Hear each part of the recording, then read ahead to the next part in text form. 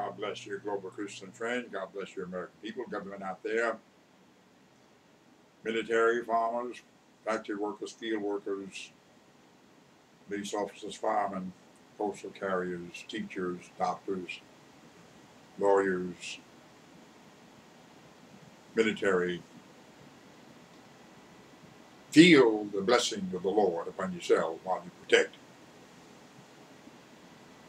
Hear the prayers of the men and women while you protect them. And we pray for you. God bless you, farmers across America, you herdsmen out there as well, too.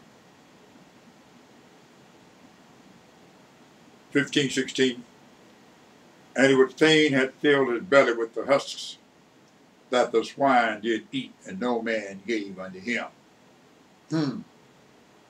Sad state to be in.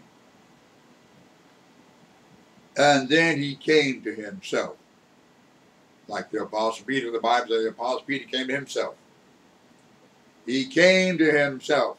He said, how many hired servants of my father's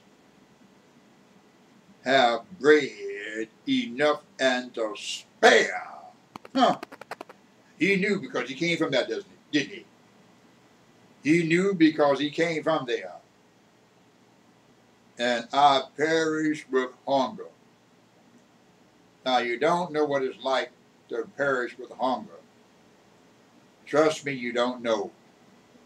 You don't know the pain of what it means to perish with hunger. But when you see the hunger in the children's face, and they would tell me, I was in Africa, Bishop, I'm so hungry. And you look into their eyes and you see the hunger in their eyes and you see the ignorance. And my God, I've had so many experiences and experiments in Africa. It's just incredible. God bless you out there who is helping to feed the children across not only the continent of Africa, but across the continent of America. And you out there who has millions, get together and set up systems so that you may be able to send foods around to those that are in need. Unless you know what it means to have hunger pains, you never understand it, or they want water. I used to pump water in Africa from sunup to sundown, non-stop. Sunup to sundown, non-stop. They would come in droves. Now I would pump, pump, pump, pump, pump, sunup to sundown. And I would just pump that water out of the ground for them, and they would bring anything to get water in. I saw how wonderful the Lord was. About 20 yards away was the Atlantic Ocean. Yet 20 yards away from that was a well of pure water. And between that 20 yards, between the Atlantic Ocean and that pure water, there was a mango tree on the beach. And guess what? The fruit of the mango tree was ripe. And the water out of the well was not salty. And I drew their attention to both of those phenomenons. Mango tree on the beach, salt ocean, sweet fruit. Well of water 20 yards away from the Atlantic Ocean, fresh water, not salted. Yes, we never thought about that before. But God give you wisdom, knowledge, understanding to see these kind of things. You thank God for what he does and how he does. I said, you imagine what it's like for God to be under this ground you're standing on, to purify the water you're drinking here from the well. And you can throw a stone in the Atlantic Ocean right there.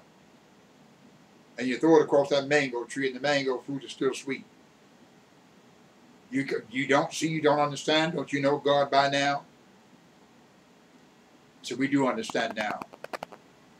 God has been with you all, blessing you all the whole time. You're not even aware of the works that God is doing to bless you. That's what he's doing through this ministry. He's blessing pastors out there. Now, I'll show you what he means when he called y'all dogs out there. All right? They cannot bark and other things. But you need to know what it means to breathe in the fragrance of God, to breathe in the air of God, to have your soul based in the knowledge of God, to look on those powers of the world to come, to have your soul climb up into the tree of life and partake of that wonderful succulence and things of that sort. And these are just minor things, because there is knowledge far beyond what you're listening coming from this side of your screen. Far. Let's get back. The young man, I perish with hunger. Think about that statement. Here's a man, young man, in a far country, saying, I perish with hunger. But he also know that my father have bread enough to spare. But I'm over here in this far country hungry. But over yonder, my father got bread enough to spare. It don't make sense, does it? Over yonder, my father had bread enough to spare, and over here I'm perishing with hunger. Think about that statement. Heaven over yonder, earth over here. God over there, man over here. Father over there, you over here. All right? Your father knows what you have need of before you ask him, Jesus said. Is that correct? And you're perishing with hunger. But he did say in verse 18, I will rise and go to my father and will say to him, Father, I've sinned against heaven and before thee. I have sinned against heaven and before thee. Double. Notice that? I've sinned against heaven and I've sinned before thee.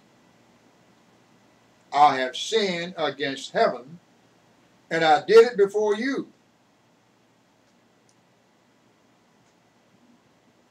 Notice that? But what did Jesus say there? For rejoicing over one person which repented, and over 99 just that need none.